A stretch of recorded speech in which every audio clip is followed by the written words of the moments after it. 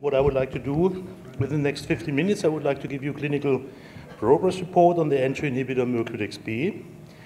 As you know, hepatitis B and hepatitis delta virus share the same envelope proteins. Due to that, they enter the hepatocytes via a similar pathway. Now, the requirements that we need for entering the virus mostly reside in the L protein, and the N-terminal part of the L protein is very important for making a receptor interaction. The receptor that has been identified is sodium taurocholate co-transporting polypeptide. And Myrcludex B is a peptide derived from this N-terminal L protein part, and it's shown here. It specifically binds to sodium taurocholate co-transporting polypeptide at the basolateral membrane of hepatocytes. It shows a very strong inhibition potential for HBV and HDV in the picomolar range, 80 picomolar IC50, and exclusively targets parenchymal cell of the liver. So it has now been dosed to 272 hepatitis B and delta patients up to 1 year, and it induces an HBV RNA decline in hepatitis delta patients in the MYR201 trial that is already published, also an HBV DNA decline. So before I start, I would like to address the key questions of the rationale behind using an entry inhibitor in a chronic infection. That's not something that you immediately probably understand. Of course, it will probably work for preventing infection after reinfection of transplants.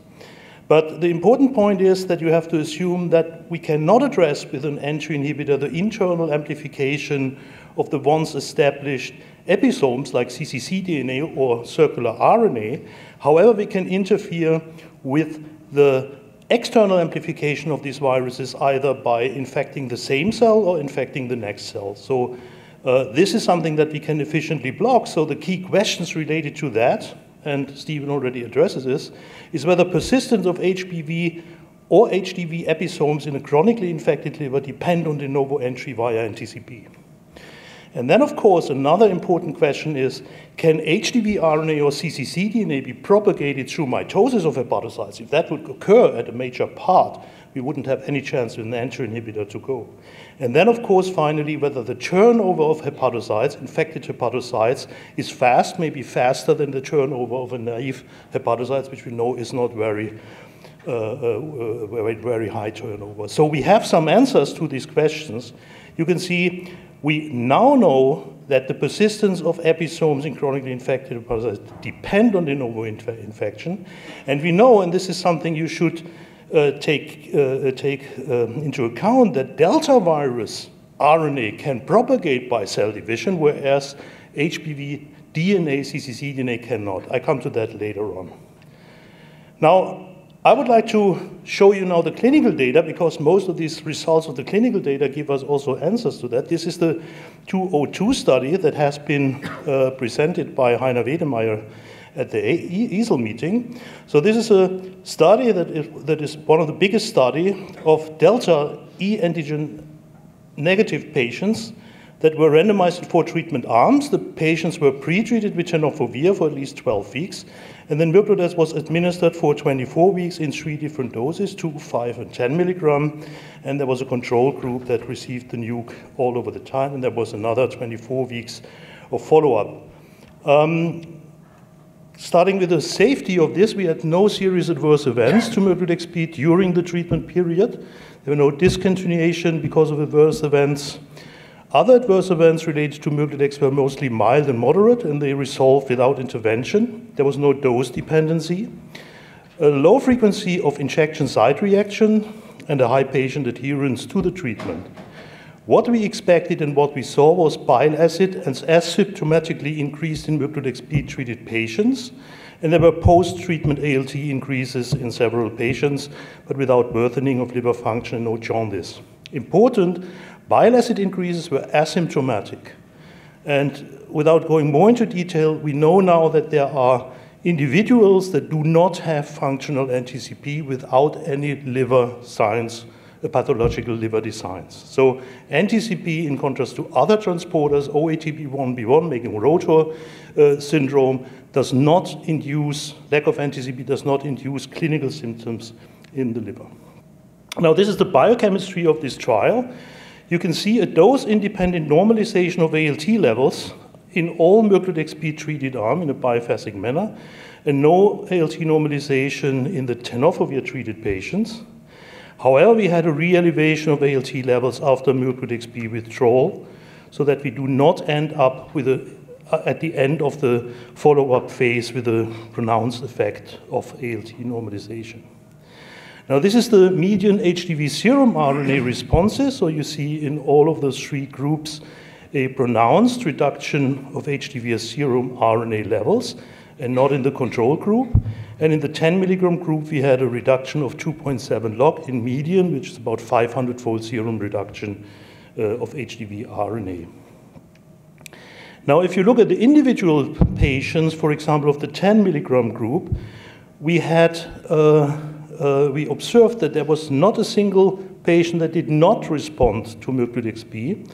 We didn't see any breakthrough on the therapy, and we developed a resistance test, and we could not develop any resistance against Myrcludex B until week 24, something we, by the way, would expect because we target a cellular receptor that the virus requires, and resistance would be not very much expected. However, we got a rebound after drug withdrawal at week 24 in almost all of the patients, as you can see here. Now, if you look carefully at the kinetics of the serum RNA declines, we could see that there is a zero-order elimination kinetics observed. This would be expected for an entry inhibitor because theoretically we think that we eliminate infected hepatocytes by prolonging an entry inhibition and get therefore, independent of an ALT normalization, a further decrease by a zero-order kinetics.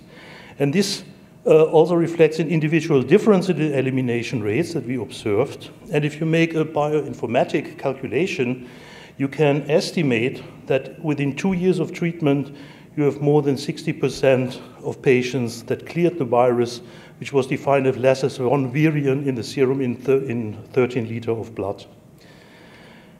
Now, we had the chance to get biopsy material from some of these patients, so we could look at the intrahepatic markers in those patients. And you see here the hepatitis delta virus stained by delta antigen staining within the liver of a patient before we started treatment with interferon. And these cells that are brownish here replicate the virus and express delta antigen.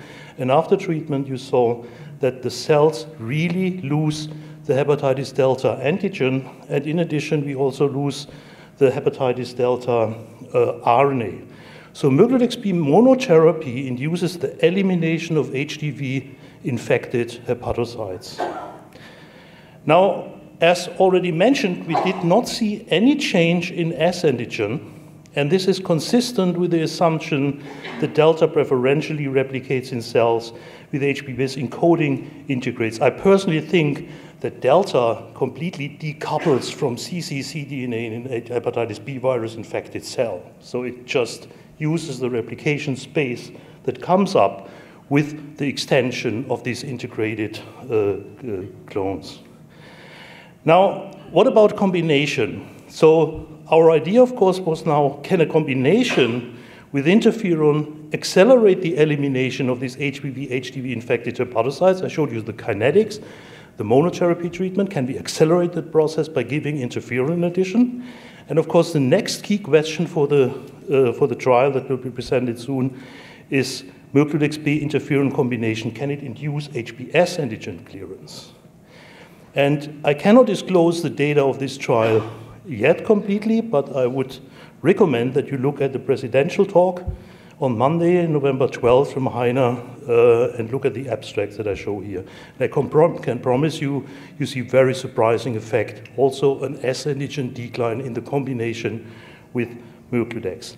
And I go back to this pilot study that we once did. You may remember that this is published partially in this paper of in Journal of Hepatology, where we had 24 patients that were randomized in 3 treatment arms, and we had here one arm that we started Myrcludex treatment and then we switched to interferon, one where we combined Myrcludex and PEG interferon and removed the Myrcludex, and one control arm. And just let me show you two individual results that we got from these two arms.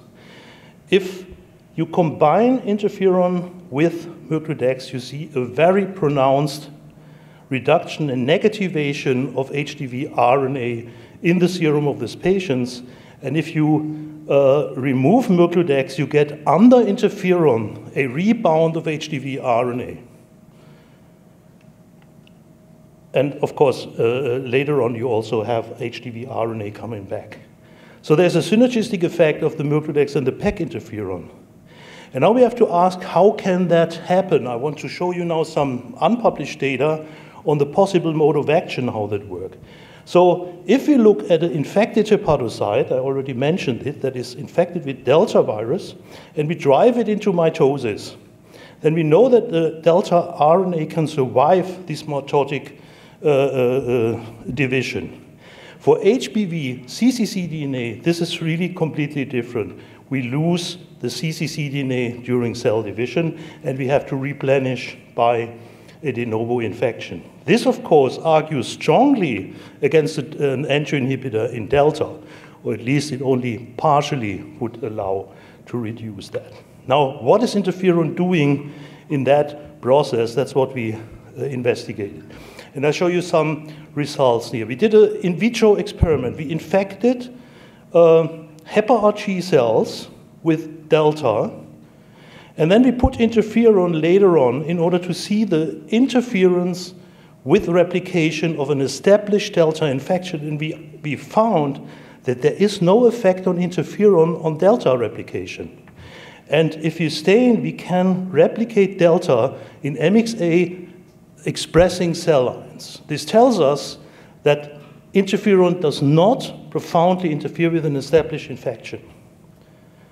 Now, the RFU asked us, why do you see an effect in clinics if you do not see an effect in vitro? And we investigated that. And I show you here an innate immune deficient cell line, UH7 and TCP cells that have been infected with Delta. And then we split them 1 to 200 and let them grow up. And you see a clonal expansion of a single cell that is expressing Delta without any external loop. If you do the same thing in a HepA-RG cell that is immunocompetent, you do not see this spread. So cell-to-cell spread by cell division is controlled in an innate immune-competent HepA-RG cell. And if you knock out the sensor for the Delta MDA5 and you abolish the induction of the innate immune response, then you restore the spread by cell division. And this can also be induced by using interferon exogenously. If we infect the cell here, we let the Delta virus start to replicate, and then we give interferon, then we split the cells and give interferon. Then you see the following. You see with all interferons tested, alpha, beta, and lambda, you see an extremely strong reduction of the cell-mediated transfer of Delta virus. So what we think is that the interferon is mostly interfering with the cell-to-cell spread that is mediated by Delta in the chronic infection, and the entry inhibitor blocks the outer part. Regarding the second question, whether an interferon-Myrcludex combination may synergize with respect to the S antigen loss, I show you this one trial that we did where we have an Myrcludex introduction without any change of S. This is S antigen in those, I think, 7 patients.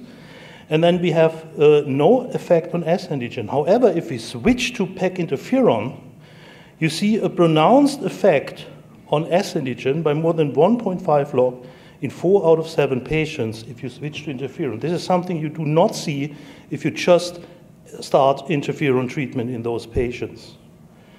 And we cannot explain that so far, but I can promise you that, and this is the trial that has now been set up, the MYR203 study, where we have the PEG interferon for 1 year alone, a 2 milligram interferon Myrcludex arm for 1 year, a 5 milligram Myrcludex B PEG interferon arm, and a 2 milligram Myrcludex B control arm. that in these results, we will have pronounced effects on S antigen as well if we do combine these two markers, and we have a very pronounced consolidation of the observation of the synergistic effect of PEG interferon plus Myrcludex on RNA. Now, Myrcludex B is not only an important player for Delta virus control, it will be probably an important player for HBV cure in a combination with interferon alpha, and it may be that you do not even need interferon alpha as a key player. It would be very interesting to combine these two with other agonists or immune modulators, other interferons or RIG-I agonists or whatever TLR7, TLR8 agonists. Now at the end I would like to summarize here. So Myrcludex is the prototypic anti-CSP specific entry inhibitor that shows clinical efficacy in chronic hepatitis B and Delta. The virological responses reflect the loss of infected hepatocytes.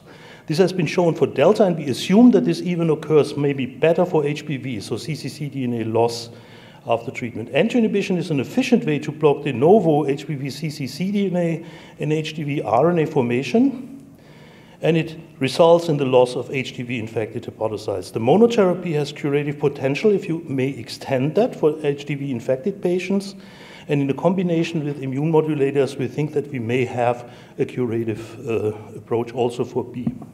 So the status of Myrcludex, it received orphan drug status by FDA and EMA. It received for the EMA prime eligibility status, and we recently received from the FDA breakthrough therapy designation for the development in Delta patients. We are developing an oral formulation, and there's a phase 3 study intended to start 2019 and aiming at a provisional approval in B and D co-infected patients as soon as possible.